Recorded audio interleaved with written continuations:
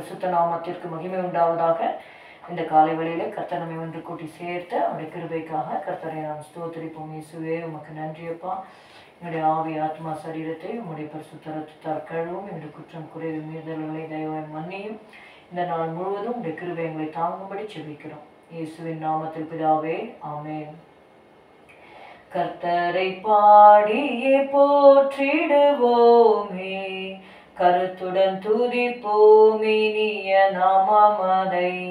கர்த்தரை பாடியே போற்றிடுவோமே, கருத்துடன் துதிப்போம் இனிய நாமமதை.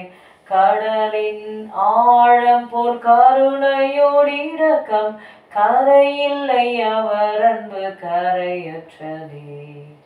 இயேசு நல்லவர், இயேசு வல்லவர், இயேசுவை போல் வேறு நேசரில்லையே.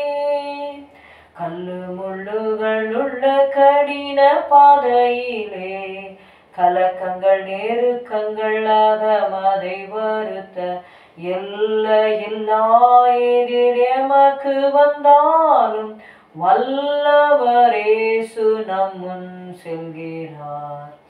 எல்லையில்லா எதிர் நமக்கு வந்தாலும் வல்லவர் இயேசு நம் முன் செல்கிறார்.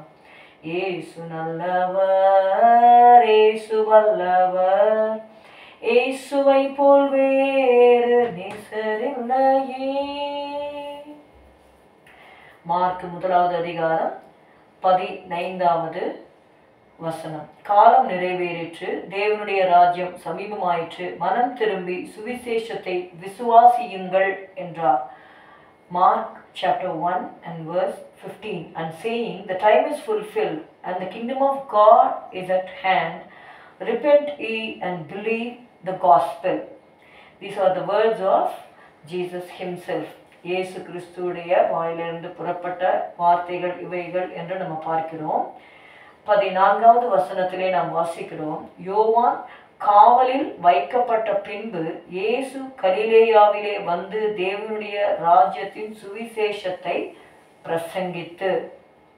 இயேசு இந்த உலகத்திலே வந்து அற்புத அடையாளங்கள் தொடங்குவதற்கு முன்பாக யோவான் இந்த இயேசுவுக்கு முன்னோடியாக வந்து பிறந்து இயேசுவை பற்றின தேவனுடைய ராஜ்யத்தை பற்றின காரியங்களை அவர் பிரீச் பண்ணது பிரசங்கித்ததை நம்ம வாசிக்கிறோம். எனக்கு பின் ஒருவர் வருகிறார், அவர் தண்ணீரினாலும் அக்கினியினாலும் உங்களுக்கு ஞானஸ்நானம் கொடுப்பார் என்று சொல்லி யோவான் பிரசங்கித்தார். நான் ஒரு காலம் வந்தது, யோவானை சிறையிலே வைத்து சிறைச்சாலையிலே வைத்து ஏரோது அடைத்தான் என்று சொல்லி பார்க்கிறோம். Now after that John was put in prison, Jesus came into Galilee preaching the gospel of the kingdom of God. தேவனுடைய ராஜ்யத்தின் சுவிசேஷத்தை பிரசங்கிக்கும்படியாக இயேசு கலிலேயாவுக்கு வந்தார். வந்து அவர் சொன்னார், and saying, the time is fulfilled and the kingdom of God is at hand, repent ye and believe the gospel. Gospel means good news. நற்செய்தியை. நற்செய்தி என்ன? இயேசு இந்த உலகத்திலே மனித அவதாரம் எடுத்து நமக்காக மாசற்றவராக இந்த உலகத்திலே வாழ்ந்து நமக்காக நம்முடைய பாவங்களுக்காக அவர் மரித்து சிலுவையிலே அறையப்பட்டு மரித்து 3ஆம் நாளில் உயிரோடு எழுந்து பரத்திற்கு சென்றார். அவர் தம்முடைய பரிசுத்த ஆவியை நமக்காக நாம் பரிசுத்த வாழ்க்கை வாழும்படியாக அனுப்பியிருக்கிறார். நம்மை சீக்கிரத்திலே வந்து அவர் எடுத்துக்கொண்டு போகும்படி திரும்ப வரப்போகிறார். First time he came to die for us on the cross, but again he is going to come to for rapture, and then so that we can rule with him on the earth and then in the new heavens and the new earth. Ephesians 2:14 says, for he is our peace, who hath made both one and hath broken down the middle wall of partition between us. Verse 13 says, but now in Christ Jesus, ye who sometimes were far off are made nigh by the blood of Christ. எபேசியர் 2வது அதிகாரத்தை எடுத்துக்கொள்வோம்.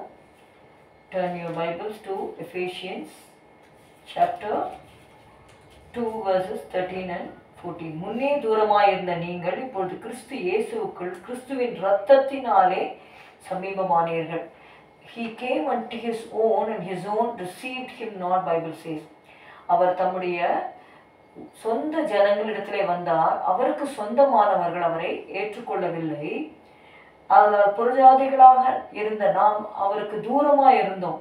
அதனால தான் இங்கே எழுதப்பட்டிருக்கிறது, முன்னே தூரமாய் இருந்த நீங்கள் இப்பொழுது கிறிஸ்து இயேசுக்குள் கிறிஸ்துவின் இரத்தத்தினாலே, because Jesus died, we are made nigh through the blood of Christ. கிறிஸ்துவின் இரத்தத்தினாலே சமீபமானீர்கள். எப்படி எனில் அவரே நம்முடைய சமாதான காரணராகி இரு திறத்தாரையும் ஒன்றாக்கி பகையாக நின்ற பிரிவினையாகிய நடுச்சுவரை தகர்த்து என்று சொல்லி பார்க்கிறோம்.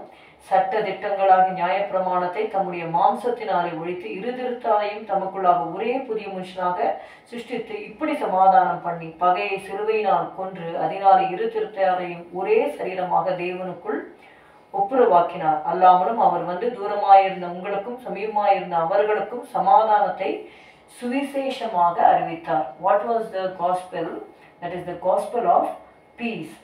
The Jews and Gentiles were reconciled as one to God through the blood of Jesus Christ on the cross, and that he might reconcile both unto God in one body by the cross, having slain the enmity thereby, and came and preached peace to you which were afar off, and to them that were nigh. For through him we both have access by one Spirit unto the Father. ஒரே ஆவியினாலே அப்பா பிதாவே என்று கூப்பிடத்தக்க புத்திர ஸ்வீகாரத்தை நமக்கு தந்திருக்கிறார். Now therefore you are no more strangers and foreigners, but fellow citizens with the saints and of the household of God, and are built upon the foundation of the apostles and prophets, Jesus Christ himself being the chief cornerstone, in whom all the building fitly framed together groweth unto an holy temple in the Lord, in whom ye also are builded together for an habitation of God through the Spirit. பரிசுத்த ஆவியினாலே நம்ம அவருடைய வாசஸ்தலமாக கூட்டி கட்டப்பட்டு வருகிறோம். நமக்கு சமாதானத்தை கூறும்படியாக இயேசு இந்த உலகத்திலே வந்து இரு திறத்தாரையும் ஒன்றாக்கி சமாதானத்தை நமக்கு வைத்து போனார். அந்த சமாதானத்தின் சுவிசேஷத்தை நம்ம விசுவாசிக்க வேண்டும். We read in John 14th chapter 27th verse.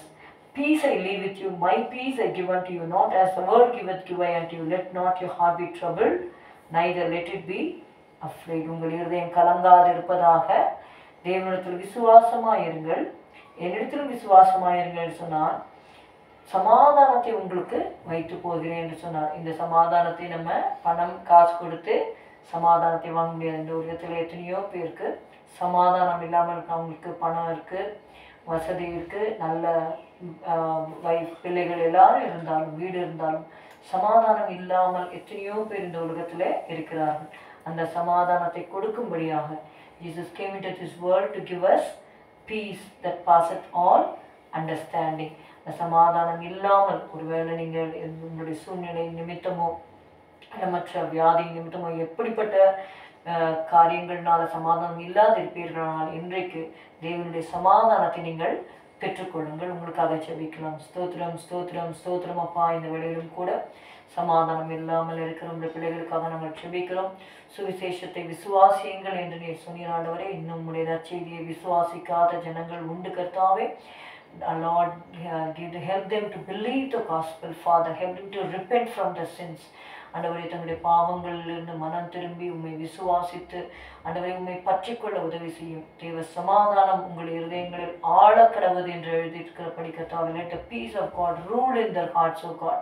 Thank you, Jesus. Thank you, Jesus. You died for us and gave us the peace which passeth all understanding, Father. Thank you, Lord. ஸ்தோத்திரம் ஸ்தோத்திரம் ஸ்தோத்திரம். உம்முடைய சமாதானத்துடன் உம்முடைய பிள்ளைகளை நிரப்பும் ஆசீர்வதி. இயேசுவின் நாமத்தில் பிதாவே, ஆமென்.